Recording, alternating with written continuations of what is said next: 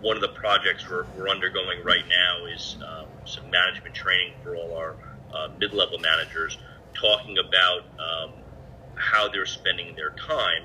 And I identified basically, four things that managers do, and whether it's reporting and analytics, training, direct work, things that they have to do, and supervision.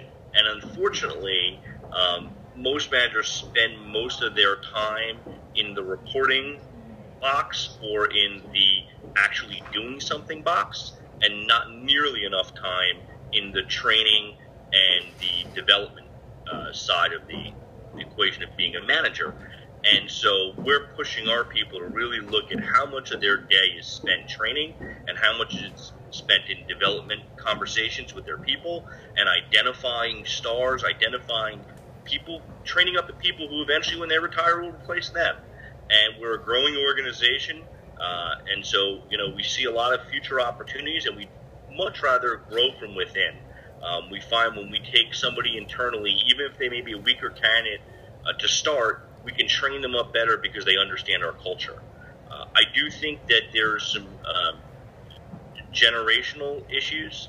I'm only 43, but I even see a difference with millennials, and I think you have to connect with them differently. I think you have to engage them differently. I think you have to show them there's a path. I think you have to show them that you value work-life balance, which is pretty hard in the car business. And I think you have to tell them how much you value them as people.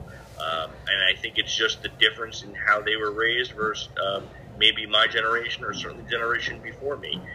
But at the end of the day, the single biggest expense we have and the single best asset we have is our people. And that's what differentiates a great dealership from a merely good dealership, is the quality of the people and the amount of time they spend investing in their rank and file and their management and training them up.